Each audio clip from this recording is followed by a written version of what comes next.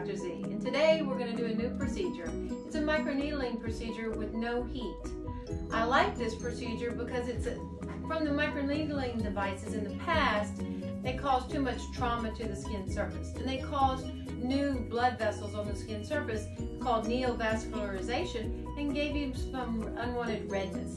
So I like this. This is new, and it has microneedling that goes to a depth that helps cause some tissue tightening. So we're going to do it on my abdomen today for some tissue tightening. So stay tuned. Let's see.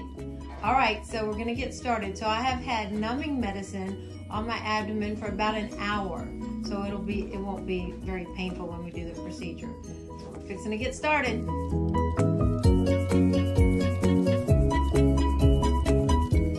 We are doing a microneedling treatment today on Dr. Z's abdomen.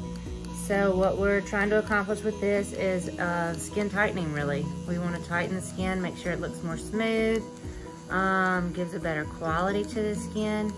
She has no discomfort whatsoever. We did topical numbing cream for about an hour before the treatment. We'll have a little bit of pinpoint bleeding, a little redness, mild swelling after the treatment for maybe a day or two. The recovery is really nice. It's very quick. Mild sunburn feeling. I wouldn't even say for 30 minutes after the treatment. But you can see where we're getting a little bit of pinpoint bleeding right there. So that's exactly what we're looking for. And then we'll move on to the next section.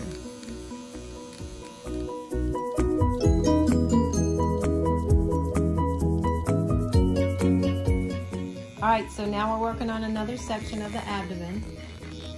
And I have been using Cool Tone, another procedure that we have at the office to help tighten my abdominal muscles. So I've been doing the Cool Tone. You do 2 treatments a week for 2 weeks, and then you go into a maintenance phase. And I have done that for about the last 2 months. And you may be able to see it in the video, but my abs are sculpted more than they used to be.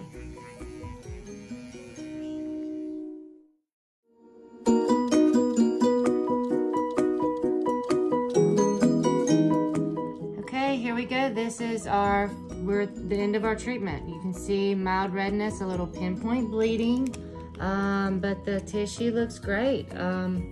She should be very comfortable for the rest of the day. A little bit of tenderness, but nothing that is gonna stop her from doing whatever she needs to do today. We're gonna clean her up real good and put a little post-procedure cream on her, and she'll be good. No hot baths for 24 hours, and clean the area twice a day. And we'll give you post-care and make sure you know all the right things to do.